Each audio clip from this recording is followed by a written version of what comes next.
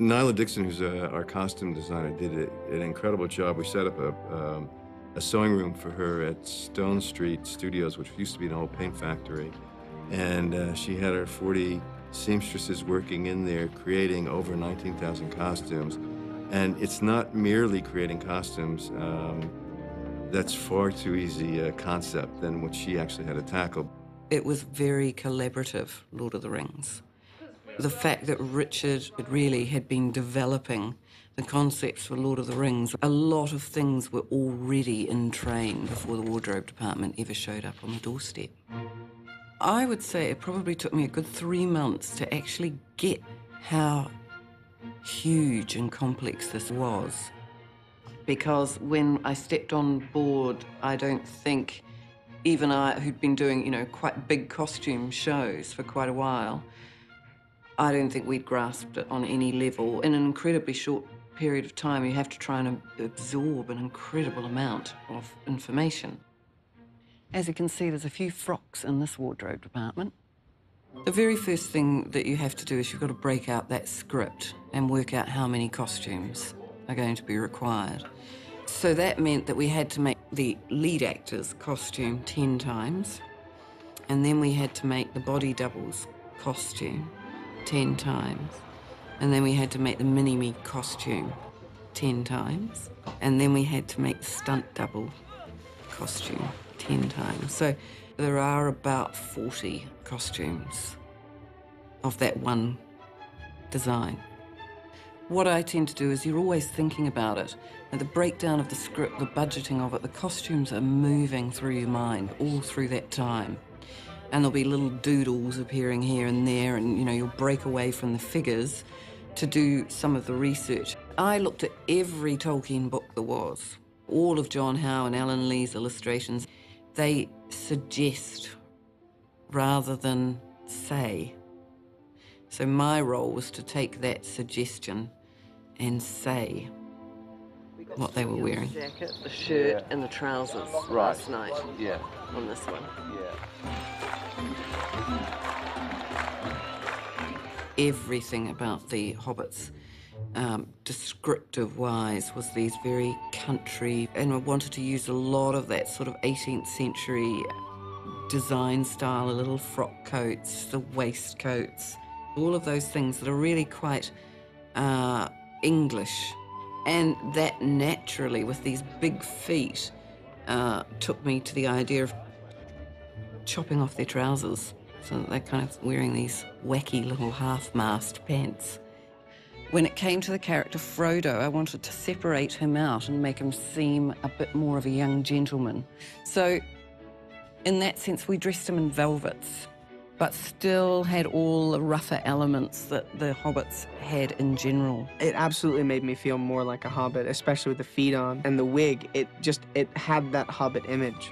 So the clothes were kind of essential, and it would be the first thing I'd put on the day that would begin my process into being a Hobbit. The Aragorn costume, we workshopped that one so much with Viggo. Nyla was wonderful in that she allowed me to be part of that process, so that we could give the character and give Peter something first and foremost that visually appealed to him and felt right, but for me was comfortable. We put a lot of detail into this because the idea is that for the character, for Viggo as an actor, as he puts on this costume, layer by layer, he is putting on that character. And that, to me, is a really essential part of being a costume designer, that you can aid a performer in becoming that character for a day. The idea was that this was a man of great travel, so it needed to be very flexible, and it needed to look like this guy had slept in any cave or crevice and travelled great distances. Viggo Mortensen, who played this character, really was into this idea that he himself had repaired it when it starts to sort of come apart. It's got certain sort of medieval ideas in this attached sleeve, which I actually think is a very practical thing as well. I mean, if it gets too hot, if it's summer and this person's travelling, it does have the idea behind it that this can be detached and then just whipped back on. It was a choice of mine to go for this really beautiful green, which a lot of discussion about this costume is it's black. Well, it's not, let me tell you. This is a beautiful licorice green colour. We thought it was really important to have some pieces on him that told a different story to this rough, travelling, fighting man. And it's in places like this that we felt that we could just slip in the sense that he came from or was given things that were much more regal.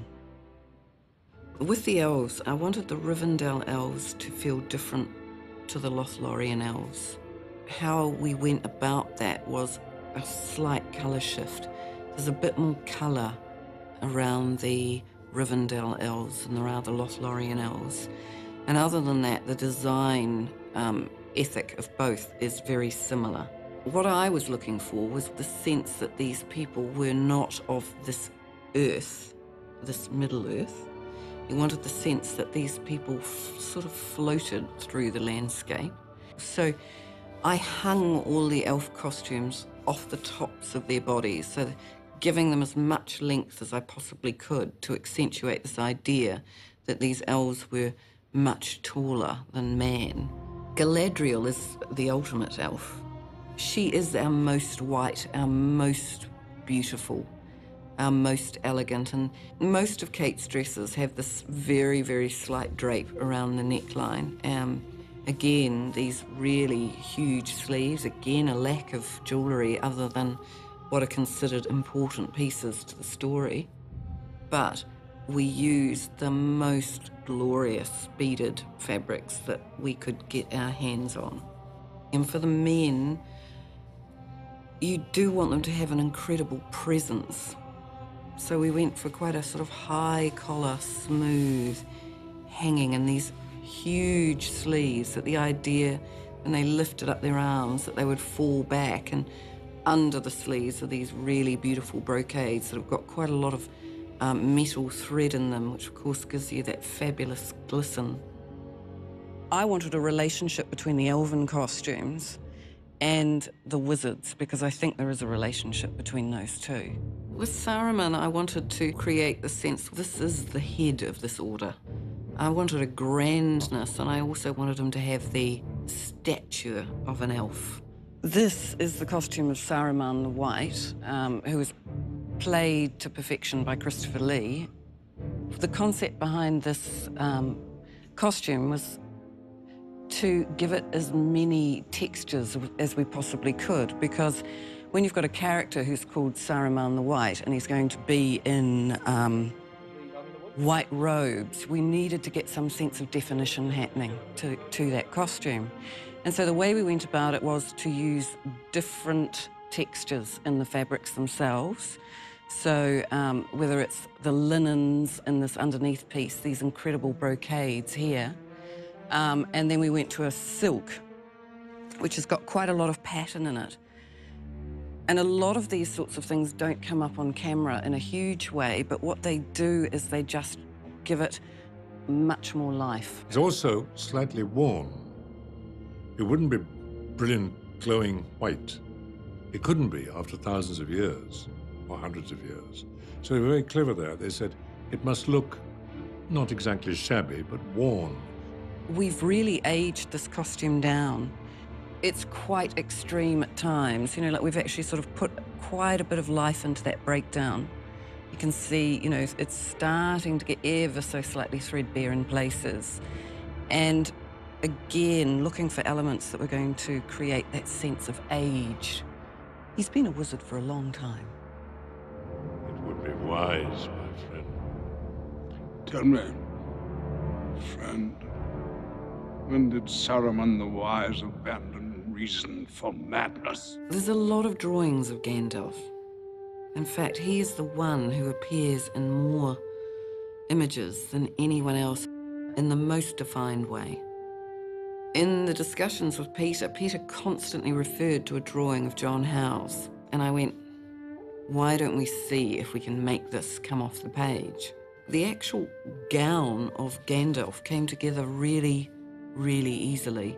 There's lots of hand stitching on it. There's lots of men's in it. The idea was that this man needed to look like he never took this costume off. You know, we liked that idea of bits of twig and leaf caught up in it. I was always concerned that there should be mud on the fringes of the long robe, and if he'd been riding, that there should be splattered mud further up the costume. Then we began work on this hat. Now, I have this fabulous milliner who works with me, Hayley May. So we developed it to a point where Pete felt that we were, you know, we all were feeling that we were getting there, and waited for Ian McKellen to arrive. I mean, I can still remember the look on Ian's face as the hat was handed to him. I mean, he's such a fabulous man, and there was just this imperious kind of, like this. And then he popped it on his head, and it's one of those magical moments where even Ian himself had to admit that suddenly Gandalf was in the room with us.